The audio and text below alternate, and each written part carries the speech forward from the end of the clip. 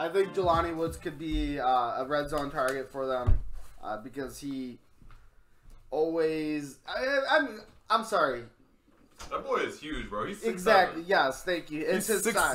260. That's ridiculous. Exactly, and he can always come off the line and act like he's blocking, and then just do like a little cut anywhere to an open window, and Rodgers can throw him the ball. Like Rodgers can make any pass, and if Jelani Woods can just not stone hands, and like if he can just have fundamentals with the ball, I think he could be a really great project. He runs a 4.61 at 6'7", 260, man. Like like you said, that's impressive. Yeah, so Like that's unreal. So I think we would both agree he's a pretty decent pass catcher. Yeah, I mean, from what we've seen in this film, you can't say that he's a big dropper. Yeah. You know, I think he's 6'7", he's 260. Mm-hmm. He's going to be the biggest dude on the field every time he steps on the field. If you can line him up with like a Buckus kind of guy who can teach him how to work the line and block and come off the line and Mercedes Lewis as a mentor. That'd be amazing, dude. That would be great for his career.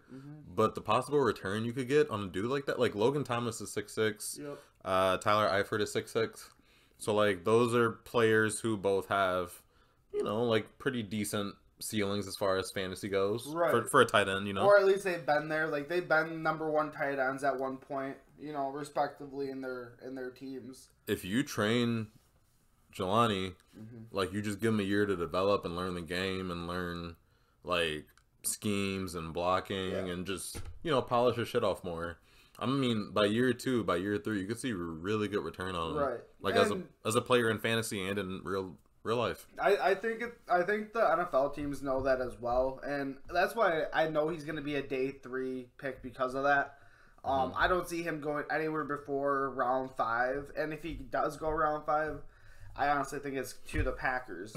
Like I think like they could pick up someone like that, and they can have a project tight end. Like I mean, if they truly do lose Tunyon, that would be awesome. Then they have Degara, they have Mercedes Lewis, and then they would have this cat as their third.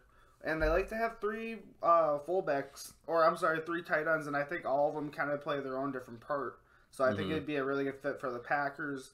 Otherwise, I mean, he could probably be a really good fit just about anywhere.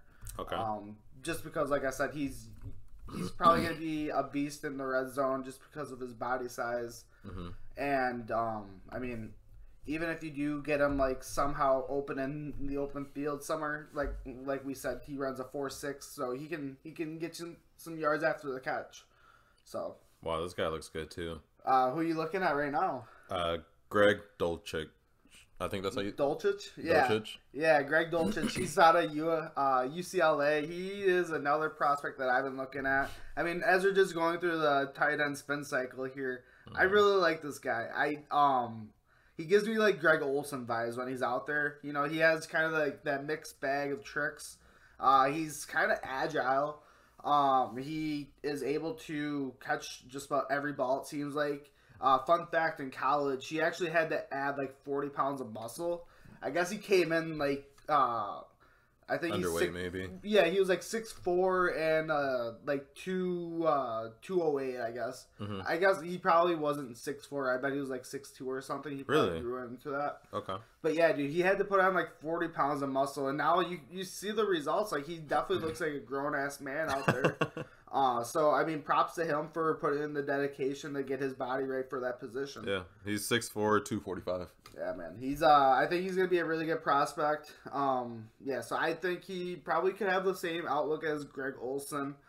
So if you're looking dynasty wise, if you're looking like where's this guy gonna be drafted, dynasty, you could probably look to grab this kid. It kind of depends on like when Trey McBride goes in your draft, but I would say you'd be safe taking this kid as like a late flyer in the late 3rd. Yeah.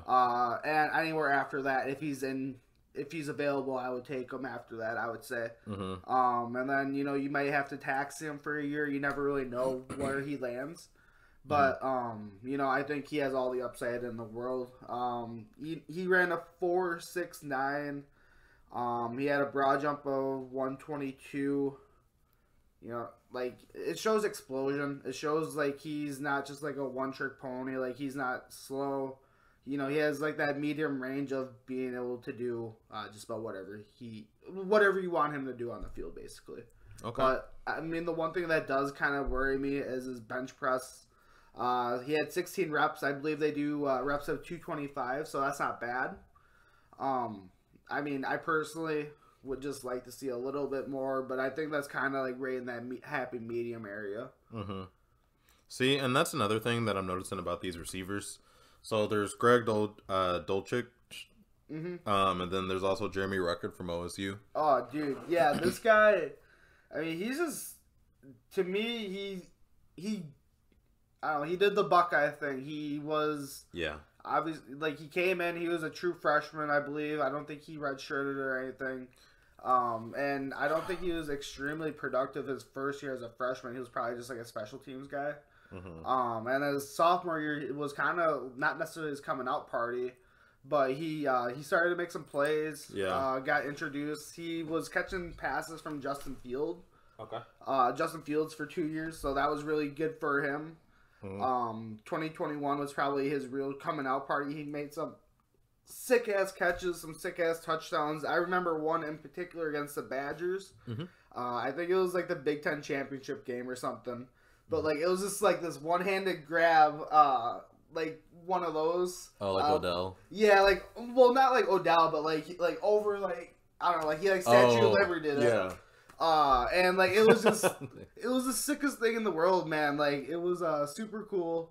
I really like him. I don't know. I think that him and another guy, Jake Ferguson, who we've talked about on the pod already, I think both of them kind of gave me like Dallas Clark playmaker, but you know, like they have hands like Jared Cook, because both those guys, they have about the same size as Jared Cook, 6'5", 250-ish. So, you know, good size tight ends, so they're able to both block and, you know, catch just about any ball. They have huge catch radiuses. So, yeah, those are two unreal targets that I have in the draft as well. Probably in that, like, that late third to, you know, wherever you can catch them after that, I like them. And so, like, when I look at tight ends, I mean, obviously you want to see the upside of them being able to catch the ball. Right. Like, you want to make sure the dude can catch a couple passes so when he gets his opportunity, he shines with it. Absolutely. But one thing that kind of worries me a little bit about Jelani Woods from Virginia, and he's the 6'7", 260, just monster. Just a beast. Just a big guy. Is the fact that he kind of catches with his body more so. That's true. He has a lot of body catches, and the reason, like, if you've never... The reason receivers hate, and coaches especially hate body catches, is to catch a ball, you need it essentially perfectly placed. Like, it needs to hit you in the numbers. And there needs to not be a defender, like, in immediate range. But as you get to the NFL, that's not going to happen. Right. These dudes have been playing this at a high level for years. Like, you don't get a lot of body catches. And if you do, I mean, cool, maybe you get a touchdown off it and whatever. But what I like about, you know, players like Jeremy Ruckert or Greg Dulcich or even Jake Ferguson a little bit is, like, Jeremy, for example, has really good hands. Yeah. He can catch the ball no matter where it is, as long as it's relatively close to his body. Right, yeah, just get it towards him and he'll make a ball, or he'll make a play on the ball. Exactly. So, like, even if he doesn't create a lot of separation at the next level, he can still get his catches in because he has a larger radius to hit him at, you know? Right, and, you know, he's going to be on the field blocking, like in blocking situations and stuff like that because of his body. You know, 6'5", 250. Yeah. You got to have that body out there. Exactly. So, he's going to be out there, man. Like, he's going to get his reps. So, in, like, for tight ends, I mean, you have so many jobs. You're either blocking, you're either catching, you're either blocking and then going out for a catch. So with tight ends, I mean, the first thing you kind of learn when you want to be a receiving tight end is how to create separation. So how to get off the D end and how to create separation with the outside linebacker. Maybe a slot cornerback is in there. And so you need to learn how to run routes. You need to know when to cut, how hard to cut, when to prep for the ball. And that's a whole... disguise your route.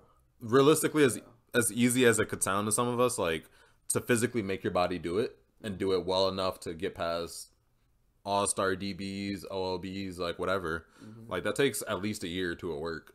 Right. Like, that's something that you kind of learn about early in the season. You work on it throughout the season, and then you go super hard at it, like in the off season. Definitely. And so with that already kind of being a learning curve, let's say tight ends go through a year of learning how to separate, and then they go through a year of learning how to actually block as well. Right. Block at a high level, especially if you get somebody, a team with a good DN. And then the third year is usually learning how to catch. Right. And you know what they say about tight ends? Typically they have it's about a 3-year window before they really hit. Yep. Those are the 3 essentials that you need to learn at a high level. And the best of the best will learn all 3 at an insanely high level, like a Travis Kelce, like a Mark Andrews. They'll learn how to block, pass catch, and, get separation within that time period. Right. And so my delay with, and I'm sorry to go so long about it, but Jelani Woods, because as good as his frame is, he's gonna realistically need a year for all 3. Well, absolutely, but I mean, like, when you're taking him in, like, the late 3rd, 4th, 5th, I mean, as long as you're getting points from a guy, like, if he could, like, I'm not saying, like, the guy is going to become, like, a number 1 threat like a Kelce or anything like that. Like, I don't know if his body is truly made to do that, really. I mean, like, he's so big, like, you're going to always, I feel like, have someone by him. But I mean, like, that's the same thing with Kelce. Like, obviously, every team is out there trying to block him, and he still goes out there and makes plays. So, who's to say if he can or cannot be? But I don't know, man. Just like with being 260, I just feel like that's a tough punch, and I think like his body might. I don't know. Like, what if he just deteriorates a little bit more just because he's running around at that weight for so long? Who knows? I mean, best luck to him, though. I think he's going to be a great player. He's a great prospect. Absolutely. Speaking of tight ends, where would you have ranked Noah Fant as a dynasty tight end last week? Last week? I mean, I don't know. I would say you would have to have him in, like, the top 15. I mean, that's where I would have him. I don't know. And honestly, even with what I think you're going to say with the huge trade that happened. Oh, big trade. Dude. Like, it's unreal. So, yeah, you have Drew Lock, and you have Noah Fant. You have Shelby Harris, who's a defensive tackle. 2 firsts, 2 seconds, and I think like a 5th. They're all getting shipped up to Seattle. Yep. And then you got Russell Wilson, Mr. 3 himself, Team 3, and a 4th round pick. Man, they are going to Denver to the Broncos, man. That's unreal.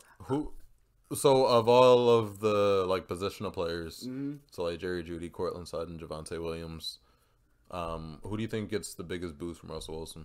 So I would probably honestly say Jeudy. Yeah. Just because I feel like so many of the times, like, he is out there, like, he typically gets a lot of separation. And then, like,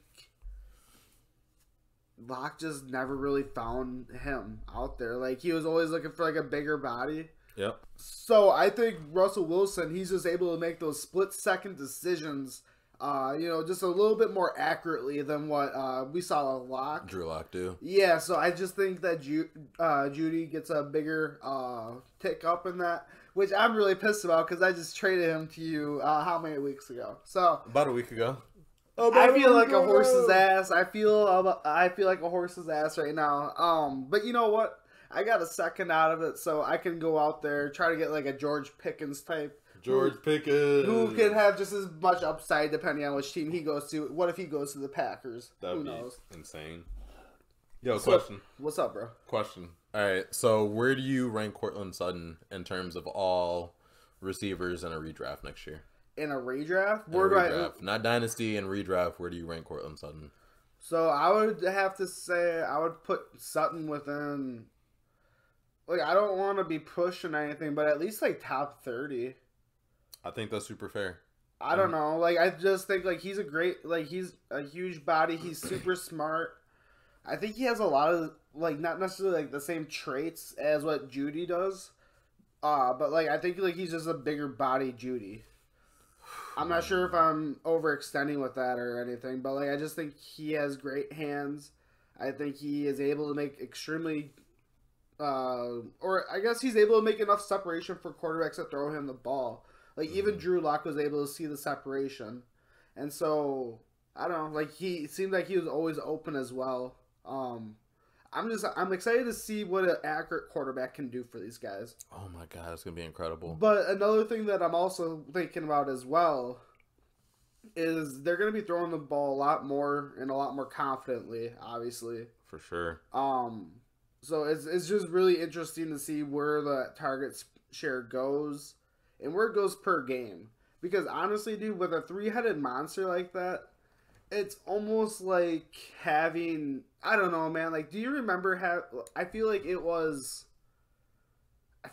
like the Patriots. Like, when they had, like, the three-headed monster year, or three-headed running back scheme that year. Oh, my God, like, that with was James White. Yeah. And, like, all Harris. those, like, you just never knew who was going to start and who was going to pop off. I think that's almost going to be, like, the same thing for this. You think so? Yeah, dude, because you have Tim Patrick, who's also a beast. Yeah. The guy never drops a fucking pass. He's tall as fuck, too. He's tall as fuck. You have Cortland Sutton out there as well, who obviously I think has all the potential in the world. And Jerry Jeudy, who is an extremely good prospect, who just hasn't had a great quarterback since he got into the NFL, so you can't really put too much shit on him. Damn, bro. Like, everyone sees all the potential in him, but like he's just been in kind of a bad situation, especially with two other great wide receivers in there. And a tight end who would also take away some of those targets, which is gone. Mm-hmm. But you have this Albert O guy who is supposed to be like the next big thing, which I don't see, but I guess a lot of people are high on him. So, the way I look at it, and some of this information I got through just from reading Twitter reactions from other users when the trade happened. That's fair. Yeah, I take a lot of my sources from there as well. Yep. So is it Nathaniel Hackett? Yeah. Yeah, he was the old Packers offensive coordinator who's the head coach there now, yeah. So the Packers ran one of the heaviest RPO offenses essentially in the league. Yep. Now, with the RPO, it's a run-pass option. Yep. So you're either giving the ball to the back and they're making a decision, yep, or you're keeping the ball as a quarterback and you're running. Now, who's the Packers? No, or you have the pass or you option. pass it, obviously, you too. Got the pass option. I apologize, I'm bugging. But who's the Packers quarterback? Aaron Rodgers, so you never run it. You never run it with a quarterback, so it's either a handoff or it's a pass. Right. Which takes away the third option. Yep. I think with Russell Wilson running that same scheme, Russell Wilson's going to dip a few times. Yeah. I think his rushing goes through I think his rushing totals go to a new high that we haven't seen in a few years. Yeah, so like I feel like some of those times when Rodgers, obviously he takes off when he needs to, you know, like he'll make measurable decisions. Yeah. I think Russell, I think he's just more capable with his body. I think he's just faster, more jittery. You know, I think he might trust his body a little more to take a bit of a hit. Yeah. So like if he might make like the wrong decision and take a little bit of a hit, he's gonna be alright. So, I wanted to go through the roles that I think these three receivers are gonna have. Yeah, go ahead. Hit me with them. So Jerry Jeudy gets the biggest boost in my eyes, and the reason I think he deserves that is because with the RPO option, I mean, I see him being the primary option on a lot of those plays. Yeah, just because you think you can make quick those, hitters. Yeah. Quick hitters. Quick juke, slants, get open, 5-7 yard slant. Nobody on that team runs any route in general better than Jeudy. Right. But he's also probably he's pretty speedy. True, but what if I mean, obviously teams can always start keying on that type of stuff and start making adjustments towards that. So like if that starts to happen and you start seeing the backside open with like a Sutton or a Tim Patrick, wouldn't you say that they might start being the bigger hitters after that? I see them more so as like downfield blockers. You really think so? Because they're both bigger. They're both like 6'3", 6'4". You give Jeudy the quick hit slant, and he runs downfield, and Cortland Sutton and Tim Patrick. But on some of those RPOs, the quarterbacks really like having those big targets Because, I mean, no like... doubt, yeah. In, like, the heat of the moment, like, you're literally looking for the guy who has your uniform. And, I mean, Jeudy's he's a big cat himself. I think he's, like, 6'1" still. Like, I think he still has a big body. Yeah. But, like, it's always good to see, like, someone else out there. And, obviously, you can't give... No. You can't give Jeudy every single reception or every target. Yeah. So, I just think, like, you gotta... I think Nathaniel knows how to share the ball with those three. I think that was probably like a huge thing that they talked about in his interview was how they were going to utilize those three guys. Yeah. And so I don't know. I think they have a plan. I think they know how they're going to utilize them. So with Courtland Sutton, I think that he's definitely going to have a downfield presence. Yeah. Kind of similar to how DK did with the Seahawks, but I think he's the biggest guy they have on offense. He's a playmaker. He's also going to be on the team for the next few years. He signed a big contract. Would you say that Jerry Jeudy is like the Tyler Lockett then? I think Jerry Jeudy is like the Tay, and Courtland Sutton is MVS. Interesting. I don't know. No, Courtland Sutton. I can't say he's MVS at all. Courtland Sutton, because if Courtland Sutton is MVS, then Tim Patrick would be Alan Lazard. But I think that Courtland Sutton is going to play more of an Alan Lazard role. Well, I think they're all going to be their own players, honestly. I think this is going to be completely different than what we've ever seen before run. Because Nathaniel Hackett might have his own ideas that we've never even seen before. Yeah. I'm really excited to see it. Like, Rodgers was obviously super excited with about him and like his brain, how he thought. So I'm excited to see how this all plays out. How does Rodgers staying in Green Bay affect like AJ Dillon, Aaron Jones, Devontae Adams? Well, let's talk about how Aaron Rodgers affected someone in our own podcast here first. What? So, all right, folks. The second the news broke about Aaron Rodgers being confirmed to the Packers, I had a trade in my inventory just on lock. It's been there for about 2 weeks. It was for a first-round pick in 2024. Yo, this was a bad trade. This was a terrible... That trade was ass, bro. It was for the 2024 first-round pick that I held for my team for Aaron Rodgers, straight up. Let me defend myself. I told him not to do it. Let me defend myself and say this, that Jahia did not tell me not to do it. I did tell you. Well, I told you after, but I didn't know about it before. Yeah, exactly. You told me All right, after. that's the fact. I was capping. My bad. Yeah, let's not cap on this show. You're spreading misinformation. I apologize. So let me defend myself first. Okay. In my defense. In Dugo's defense. My quarterbacks are trash. He had Zach Wilson and Matt Ryan and Daniel Jones and Taylor Heineke. And to my defense, my starter was Taylor Heineke, who just today, the Washington Commanders, we are commanders. Bump, bump, bump, bump, bump, bump. They just traded for... That's definitely not the... Carson Wentz. That's a terrible fucking anthem, bro. Yo, that's whack. Pat McAfee just made that shit up and it went. No way, dude. No, dude. No, like, that's a real thing, man. No, it's not. That's a real thing. That's a nasty thing, dude. I never want to hear that at an NFL game. Dude, I'm going to do that. I'm so excited. I am so excited for that. But dude, we gotta go to a game. Yeah. So they just got Carson Wentz, and so to me, having Taylor Heineke probably going to be their backup now, and him used to be my starter. It makes the trade seem a little bit better to look at in my eyes. But obviously, I still know I overpaid. I mean, but like, dude, you got to come from it from my perspective. I'm a diehard Packer fan. I love this cat. You know what? This isn't my platform to talk about my shitty trades. But I want to clarify what the trade was. Dugo traded a first rounder in 2024 for Aaron Rodgers. Yeah, the greatest thrower of the ball to ever step foot on a field. In 2024, Aaron Rodgers is going to be 40 years old. Okay, look at what Tom Brady was doing at 40 years old. It's possible. We still don't know the details of that contract, and that was like 2 or 3 days ago. Yeah, dude. What if it's like a 7-year contract? Didn't Rodgers tweet like during all the Russell Wilson shit? Like, yeah, hey, yo, that was cap. And then, like, we just never heard anything. Well, like, we didn't hear shit after, bro. Bro, basically what he said is he was like, hey, like, the 4-year, $2 million, like, he's like, that's cap. Like, that's not true. He's like, what is true is I'm coming back to the Packers. I have made that decision. The contract stuff that I supposedly signed is not correct. It's misinformation. Facts. So, yeah. So, I don't know. Like, with all the talks of it, it seems like this contract is truly going to be team friendly.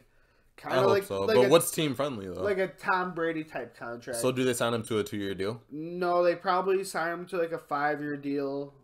Probably throw some void years on it. So, well, they throw the void years on it. Yeah, I know. So they can get him his bonuses and stuff. Because you back-to-back MVP, the guy deserves to get paid. He deserves a bigger contract than anybody. So I think it's going to be pretty big still, but I think it's going to be constructed to be team friendly. And I don't know. I'm excited, man. Like the band's back together. And did you see that? So I know we don't have to talk about defenses and stuff, but the Packers are they're one of the front runners for one of the Chargers edge defenders. Who? I forgot his name. He was number 42 for the Chargers. I really like him. But his name is extremely hard to pronounce. Uchenna Nwosu? Yes, thank you. He was in the 2018 draft. He's still pretty young. Yeah, but I think he's 25. I think he's a free agent. I think he was like a day 3 pick or something. So I think he was able to get off his rookie deal. Did we ever sign Zadarius back? No, I think we're gonna drop him, but I think he's gonna be the replacement, and I think it's gonna be him and Preston Smith and Rashawn Gary all like splitting time together. Yep. And I think we're also gonna draft another edge defender as well. So, what do you think we do in the first round as a Packer fan? As a Packer fan, I would love to see us get a wide receiver. Jameson Williams would be crazy. I don't think he falls, dude. I think because he's so like it seems like he's ahead of track for his ACL. Yeah, so, like, and he would be a 2 or 3. He's easily the second or third best when healthy. Yeah. But would you take Chris Olave, who's probably going to fall towards the end of the first? I don't think he's going to fall either. I think they're all gonna, dude, I honestly think we're going to be, like, if the Packers want to take a flyer on someone in the first round with a wide receiver, like, as a wide receiver, we're going to be looking at, like, Jahan Dotson, Christian Wilkins. Oh, dude, Jahan would be... Or Christian Watson. And we'll probably have, like, David Bell... And all those, like, mid guys, you know? Honestly, like... Well, I'm sorry, but let's look at it, okay? You got J-Mo. What the fuck, dude? You cannot... Bro, Shut up. Let me explain myself. You just called David Bell mid. Kinda, dude. Like, if you compare him to J-Mo... Compare him to J-Mo and tell me he's not Bro, mid. you don't even drink J-Mo. I don't want to hear you say nothing disrespectful about Jameson Williams. Bro, all I'm saying is compared to David Bell, I'm sorry, but compared to Jameson Williams, David Bell is like Yo, David Bell's middle name is Kyreem. Is he Big Baby Reem? Maybe. Two-phone Baby Reem? He honestly might just ream your team in the ass if you take him in the first. Oh, dude, I had a sick-ass line in my head, but I can't say it. Say it. I can't say it. You gotta say it, dude. I don't want to say it. Say it for the pod, dude. I can't say it. Say it for the pod, dude. I can't. I'm cool. Alright, whatever. Baby Reem. Yo, if we get David Bell, I'm gonna customize Packer jersey that says Baby Reem. That's disgusting. That's corny. But honestly, I don't know, man. Like, I could honestly see us like getting like Jordan Davis if he falls. Like, that would be huge. He's that defensive tackle from Georgia who ran the 4.7. The guy's 6'8", 341. Just a beast. Yo, another question actually. What's up, dude? Have you ever been to Dallas? I've never been to Dallas. Do you know who Dallas's top receiver is? CD Lamb, yeah. I agree. Amari Cooper's dipping, dude. They're gonna release him. Where do you think Amari Cooper's gonna land first off? Because me and Dugo, for background reference, have been like throwing Amari Cooper trades back and forth. I have Amari Cooper. He has draft picks. I have no draft picks, and my team's kind of mid. But we've been discussing trade offers, and I'm trying to get a first for Amari. Yeah, while we're talking about team statuses, mine's on the brink to a championship right now. Mine's a championship. Bro, what? You didn't even make the playoffs last year. Yeah, but with the acquisition of Aaron Rodgers, dude, and my your team is actually pretty good, dude. And my team's finally gonna get healthy. Well, the one bad thing is I lost Robert Woods at the end of the year. But honestly, do you want to trade for Robert Woods right now? I'll give you Robert Woods and a fifth for Amari. Robert Woods in a second. No. Perfect. I think, bro, if Amari goes to the Falcons, he would go crazy on the Falcons. Yeah. He would go nuts. Dude, I think Robert Woods would go crazy on the Rams, as which he has the last couple of years. Can I ask? So I think you should take the trade. Friend can I ask you a question? What's up? If Amari goes to the Falcons, is he a top 10 receiver? No. Is he a top 20? Probably. Is he a top 15? No. You a hater, bro. I would call him probably top 20. He's definitely top 15. I don't know about top 10. Dude. Bro, he finished last year as 27, and he had the second worst season of his career. Okay. He's going to get more target share on whatever team he goes to. He's going to score about the same amount of touchdowns. He scored 8 last year. And he's going to get more catches, more targets, and probably more yards. He had like 700 yards this year. All those are alleged. Like, what if he goes to a team that is extremely stacked? If he's the number 2 option on a team, he's the 1B. Okay. He's not the 2, he's the 1B. Okay, but like that still doesn't mean that he's going to get the same amount of receptions and stuff. Like, if they go to a completely stacked team because he wants to go ring chasing, like, obviously he's still going to have a great season. Like, he's still going to be a great wide receiver. Top 20 is still a great wide receiver. No doubt. That's still a great season. But 15 to be between 10 and 15 is like you're either low end wide receiver 1, high end wide receiver 2. Yeah. And wide receiver 1 and wide receiver 2 in terms of fantasy, in terms of dynasty, right? In terms of even trying to make trades. That's really important. And that's why I see him as a high wide receiver too. I don't know if you can be wide receiver 7, I guess you could. Because most teams are 10 or 12 people. So if you're wide receiver 17... It means that you drafted Are you a high-end wide receiver too? Well, that just means that the owner drafted well also. Maybe. I mean, like a lot of teams, they have like 2 like top 15, top 20 like wide receivers or something like that. Or they have like 2 like top 20 running backs. You know, like typically teams have like something that's like stacked up. Do you take any credence to the fact that Amari Cooper's 27 if you're trying to make a trade for him in Dynasty? Well, I mean, like, 27 is still, like, a prime age. Like, I mean, to me, 27 shows that you have experience. You're still, obviously, a prime commodity. Like, you're not falling out anytime soon. And teams know that. And so, like, they're going to sign you probably to a longer-term deal, like a 3-4 year deal. Yep. And, I mean, you're still going to be relevant in the league, which means you're still going to get target share, which means you're still going to get yardage. You're still going to get touchdowns, which is great. Mm-hmm. I just, like I said, man, like, I just don't know if he's great enough to get with, like, inside the top 15. Like, I just think he's a top 20 wide receiver. You tagged me in something in Twitter, or on Twitter. Yeah. I found it very disrespectful. What was it? I just want to make it known that I found this very disrespectful. Okay.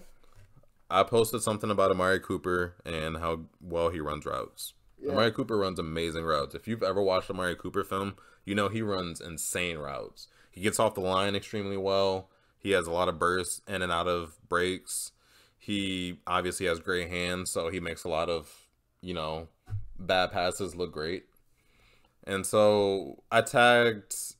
Eric responded on Twitter, like in the reply option, and he listed 10 receivers that he thought that ran routes better than Amari Cooper. Sure do. I could run through that list right now too. Yeah, run through it. Yeah, let me run through it. I'm gonna call you out when it comes up too. And when I call you out for it, you're gonna know I'm gonna call you out before I call you out. Dude, I gotta find it here quick. If you can find it before me, I'll let you read off the list.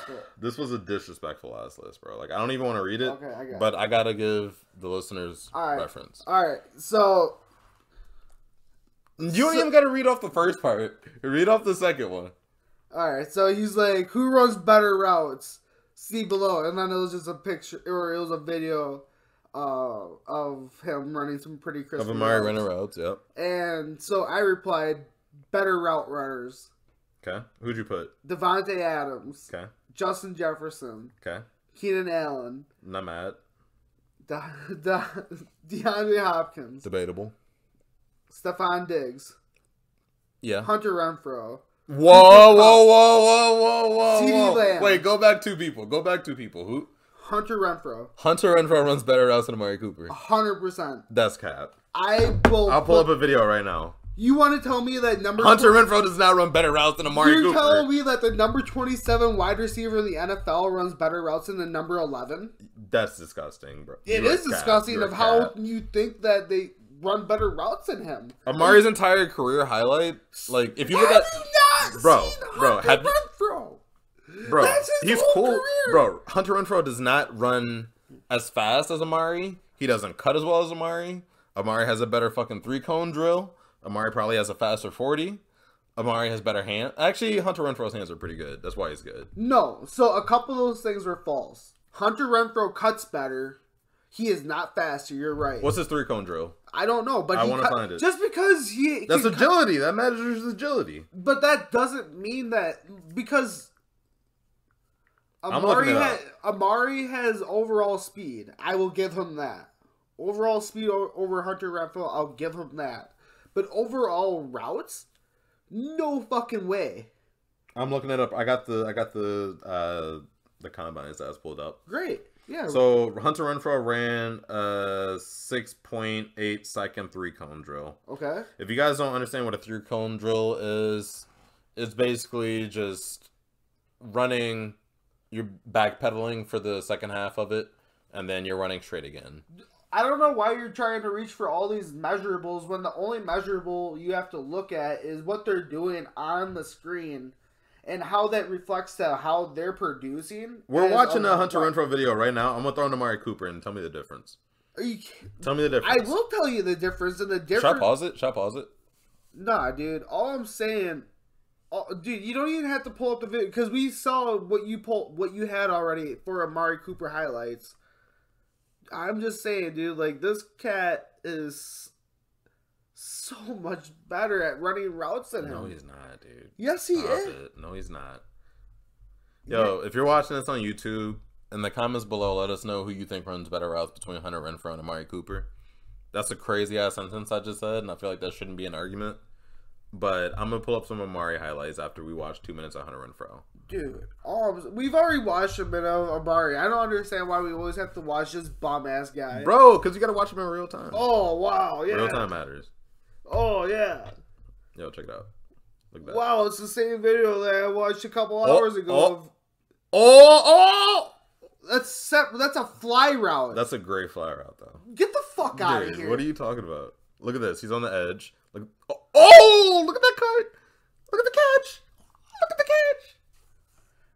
You're telling me that we didn't see any highlights of Hunter Renfrow doing anything similar to that? Amari goated, bro. Oh, yeah. Amari's goated. At some point, you might just be a fucking fanboy and you have to get over yourself. yourself. What? The number 27 wide receiver against the number 11? Bro, he's the number 27 wide receiver in one of his worst years.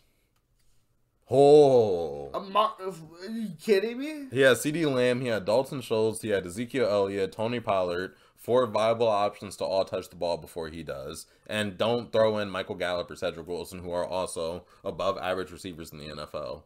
He's going to go somewhere like the Falcons, like the Patriots, like the Jaguars.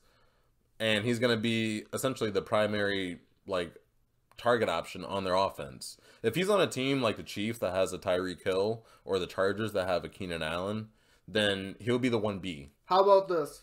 I'll put $20 on that he's not top 11 next year. I don't know where he's going. Like, if I don't care. If you're so confident in him, then put him. Bro, I'm not trusting him with Tua. Okay. What if he goes to Miami?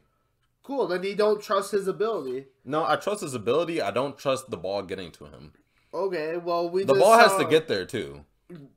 You talk all the shit in the, The world ball- about the ball- Derek Carr, the ball- and no, that's no, what no, Hunter no. Renfrow just did with him. Yo, the ball's gonna get there with Matt Ryan and the Falcons. The ball's gonna get there with Trevor Lawrence and the Jaguars. Like, Yeah, but talk shit about Hunter Renfrow. the ball's gonna get there with Mac Jones and the Patriots. Yeah, but talk shit about Hunter Renfrow getting the ball from Derek Carr. Bro, Derek Carr is an above-average quarterback. Yeah, and so is Tua. Tua, that's very debatable. That's In extremely this new debatable. scheme, he could be above average. We ain't seen shit, and he ain't shown me nothing to show that he's above average. I do. Well, he was above average in college, so I give him... Oh, so now college is just what they're gonna do forever. Well, like you said, a lot of people have that 3-year span, and he's going into that 3rd year. Well, let's fucking see it then. Then I'll make a decision. I don't know why you're shitting on the guy so early. Bro, I'm not shitting on the guy. I'm just saying he hasn't shown me anything to be considered an above average quarterback. Okay, well, all I'm saying that is when he is, you're going to be eating your words. I'll eat him. I'll eat him. Yeah. And you're not even going to take this $20 bet either. You're kind of a pussy. Bro, you're a bitch. Yeah, you just don't trust your guy. I know Hunter Renfrow would be top 11 wherever he goes. I'll bet you money that I'll bet you 20 Amari Cooper finishes ahead of Hunter Renfrow next year. How much? I'll put 50 on it. No. You don't want to make the bet? I don't want to put 50 on it. Put 20 on it. No, that's all good, bro. Put 10 on it. No, because you say that he... Amari Cooper's going to finish ahead of Hunter Renfrow because he's better. Allegedly. Oh, but doesn't want to bet on it. Allegedly. Dude, I have no clue because what if they do get like a star wide receiver again in Las Vegas? Then his target share is going to go down. They're probably going to draft a receiver. Exactly. But if he's as good as you say he is, and he's still going to have a role. Yeah, he's going to have a tremendous role. But if Amari goes to Miami and he gets 75% target share, I'm sorry, I just don't see that happening if Hunter Renfrow gets shut down to like 33% target share. All right. You know what? That's all I'm saying because guess what? The Raiders also have Darren Waller. The Raiders also have Zay Jones. The Raiders also have Foster Monroe. The thing about Hunter Renfrow is that he's actually pretty talented. Like, he ended the year last year as wide receiver 11. That's what I've been saying. No, I'm not saying he's not talented, bro. But what I'm saying is Darren Waller missed a lot of the season because of injury. They were obviously down in a lot of games. Hunter Renfrow was amazing. Hunter Renfrow is one of the best wide receivers in the NFL. He's one of the best route runners in the NFL. I just think Amari Cooper is better. And I don't think that's like shade. I don't think that's crazy. Like, I think Amari Cooper is a really fucking good receiver. The biggest thing about him, obviously, is his health. Is he going to be on the field? I read some shit somewhere that dude had like 8 foot injuries. 8 separate foot injuries. If he can't consistently be on the field, then how can you consistently say he's the best wide receiver? Because I've seen Amari Cooper on the field, and he plays the last 3 years. I think he's missed 1 game. Amari, he just missed 2 games last year alone. Let me see. Saying he's missed fucking. Yeah, he missed 1 game this year. He missed 2. He missed 1. Back to backs. Wait, oh shit, was it 7? Oh, it's 17 games this year. Yeah. You're right. So he missed 2 games this year, and then he played all 16 last year and all 16 the year before. Yeah. So that's still 2 games in 3 seasons he's missed. That's awesome. In his total career, he's missed a total of 5 games. And he's been playing since 2016, so we're talking 6 seasons of football. Yeah, but, now he's starting to prolong these injuries. Dog, it was an extra week because they have other weapons. Well, all I'm saying, dude, is, people start to disintegrate a little bit. So, if he's now starting to get his injury bug, the same stuff happened to Devontae Adams. A lot of those injuries that you'd play through, you now have to sit out a little bit. And we've seen Devontae have to sit out some weeks now. I think the Cowboys are crazy for getting rid of Cooper before they get rid of Zeke. I don't blame you there. I don't understand what they're doing with Zeke. I would never pay a running back who has been less productive than your number 2.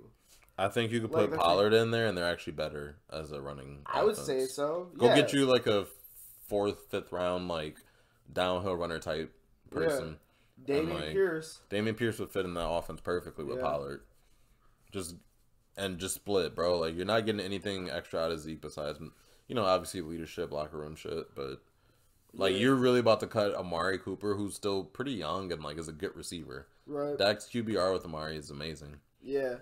Yeah, man, I don't understand why they're cutting him either. That doesn't make any like logical football sense to me. Yeah, it's crazy, man. But I mean, that I guess is the thing that's supposed to happen. I think that's just like straight up. I think that's just Jerry Jones trying to like have like that like celebrity like personality. Like Zeke's a really well known player. Like he sells a lot of jerseys. Well, so does Amari. Amari does too, but Zeke's different, bro. Like Zeke is like, yeah, Zeke definitely sells more merch and shit than Amari does. Yeah, he's the Cowboys running back, and he was damn good at it since he's been in the league, basically. Right. He's still like maybe like a low end RB1, high end RB2 still. That's disgusting. That's great for his 5th or 6th year as a running back. You're still that productive. Yeah, I guess. I don't know. I just feel like he keeps getting beat up. I don't know how much longer he's gonna be out here. Question: would you take him in the 1st round? Who? Zeke in a 12 team? No. Another question for you. What's up? If you could, let's take it back to the draft. If you could have a fantasy football draft in any city in America, where would it be? A fantasy football draft in any city in America? You and the boys all congregate 4 or 5 months in advance. You figure out a city to go to. Y'all pull up there for the weekend. You do the draft on a big-ass draft board and tide of whatever Airbnb or hotel or shit you got. What city would you want to do all that in? I would break it down to 4 cities off rip. Miami, Dallas, Phoenix, Las Vegas. In September, where would you want to go? Where would you not want to go in September? For me, take Dallas off the list. Yeah. Dallas is cool, but like it's not that interesting to me. No, I would take Dallas off the list. So between the 3, I would Miami, Phoenix, Las Vegas. I'd probably go with Phoenix if I'm gonna keep it a buck. I mean, the only reason why is because at the same time, like they have ASU there as well. They have ASU, which obviously, I mean, if you go to Tempe, we went to Tempe that time and we had such a fun time there. Okay. And so I think like with school being in session, and just like the other energy there, I think like it'd just be sick. Okay. And so I like those picks too. Yeah, so I would say like something like Phoenix because like I mean you also have bud being legal there as well. Oh, so, that's a big influence. Yeah. So I would say like Phoenix would probably be my top choice if the boys were going to be congregating. Okay. I like those. I'm gonna steal one. I'm gonna steal Vegas. Okay. I'm gonna put Los Angeles on that. Yuck. I'm gonna put Chicago on that. Disgusting. And I'm also going to put... I don't know if I want to go to Phoenix in September. Why would you want to go to Chicago in September? Because it's still warm. It's a big city. It's local to us folks who live in Minnesota, Wisconsin. So it's like, it's a car drive. So it's manageable, but it's still in a new environment. Yuck. And then I would put... Honestly... I probably would have to go with Seattle. Why Seattle? I've never been to Seattle before. It's a big city. There's a ton to do. And it's still warm in September. So Seattle would probably be the first one off my list. Yeah. Along with Chicago. Okay. So realistically, that leaves it to Los Angeles. And that leaves it to... What was the other one? Wasn't it like Miami? I think so. Was it Miami? I don't know. I'm picking LA though. Yuck. I want to go to Los Angeles in September. It's warm. It's the beginning of September, damn near the end of August. Go get a cool little crib. Go fuck around in LA for a few days. Yeah, you did the same thing in Arizona for half the cost. Yeah, but Arizona doesn't have a beach. It's that matters. Literally all sand. It's all red sand with no water. Find a lake. Bro. Like, you don't have to pop out to the ocean. Like, Jesus Christ. I kind of want to be on the beach. That'd be cool. But that's also just a part of the trip and why I'd pick LA. Yeah, is the beach. That's disgusting. The view off the Pacific is actually super cool. Like, there's like a big-ass cliff when you go to Venice Beach. when you like look off into like the yonder or whatever you want to call it. Yeah. And there's just a huge fucking cliff that's like super distant and like if you get it at the right angle, it's like clouds and all that kind of shit. I've seen oceans and stuff before. It's cool, bro. And just there's a ton to do, and SoFi's right there too. I mean, you could do the same thing. You have State Farm Stadium there as well, right in Glendale. So Phoenix actually would be a pretty cool place too. I don't know, man. Yeah, maybe Phoenix would be cool. Like I'm saying, dude, it's like half the cost as well. You know, I only brought that up so we can start congregating on where we're going to draft this year. Yeah. Or Vegas. No, Vegas is the place to go. I would say so, dude. Like, Vegas is the place to go. That'd be damn. I'd go to Vegas. I've never been out to Vegas either. Vegas is it. I think that'd be such a fun place. Crazy. All right, so I think we covered a lot of what we wanted to talk about today. Yeah. We talked about the Commanders, the Seahawks, Broncos, rookie tight ends, Packers, Amari Cooper. Okay. I don't really have much else. Dugo's all cleared out. Appreciate you guys for listening. Like, comment, subscribe. Let us know how we're doing. Comments are really important to me personally. Yeah. I want to hear feedback from you guys who listen to it. And yeah, I'm out. My name's Jah. Dugo. Should we play like a go out song? Oh, yeah. Thank y'all for listening. Happy fishing.